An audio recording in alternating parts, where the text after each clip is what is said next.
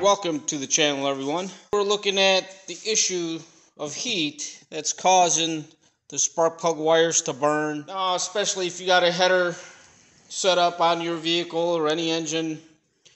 Now, you don't have the heat shields that originally are there from the factory to protect the spark plug wires and the boots. Spark plug boots on these wires will tend to shrink from the heat, and they kind of just get locked onto the spark plugs themselves, and they get hard to remove. They break once you remove them. So there is an easy solution for this. So here's what we're going to be doing. We're going to be installing these shields, these covers, protect the ends of the spark plug boots and the wires themselves. These are fairly easy to install. These things can take quite a bit of temperature. It'll protect your wires. It's definitely worth putting these on. So as you can see here, I've already done the driver's side. They look pretty cool. Now these things do come in many different colors. I just went with red just to try it out. They do have in blue, black, silver, and many other colors. So you are able to pick and choose the color to blend in with your color scheme that you're trying to do. It's fairly easy to install. Once you have your spark plug wire removed from the spark plug, all we're doing is slipping this on. Now these, you can put them on the 90-degree spark plug wires like I have here. Obviously they'll also go great on the straight boot style also.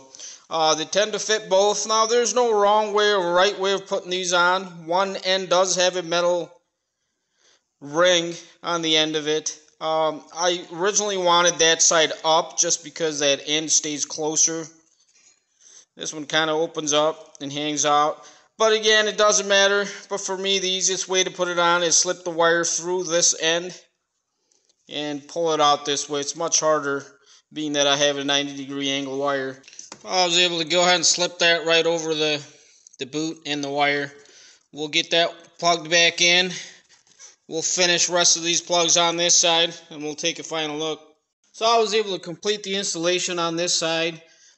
Fairly easy to do. I think the hardest part was actually removing the boot from the spark plugs. Like I said before, from heat, they tend to kind of shrink up and mold right to the spark plugs. Some of them do get hard to remove.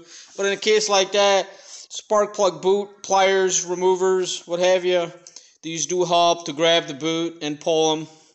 When you're going back on with the boot, a little bit of a dielectric grease right in the boot helps to slip it on a little easier and lock in.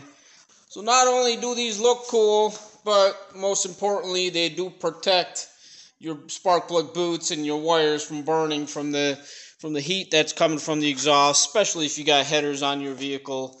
Definitely, I would recommend putting these on. They're cheap enough, easy to do.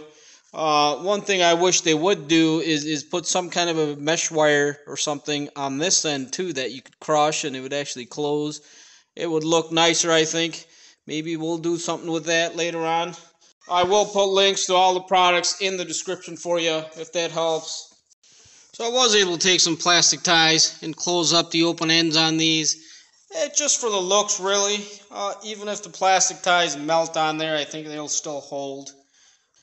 That just gives it a much cleaner look, having to tie the ends up like that. We will be wrapping the headers on this anyways, so stay tuned for that. I thank you for watching.